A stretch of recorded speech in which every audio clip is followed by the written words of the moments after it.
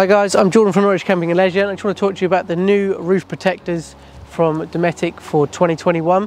So this is a new feature added onto the awnings, so you can now put a protector over the top of your roof. So this will help with sort of UV damage, bird sap, bird poo even, sorry, tree sap, bird poo, and also help with sort of condensation as well, so it just creates another layer.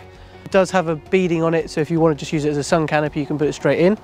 But it has a zip to zip onto the top of your awning just to go over the top. It comes with the 3 upright poles like so, and then with the guy ropes like this, so you can then pull it nice and taut and connect, just put it over the top of your awning just to protect the top of your awning.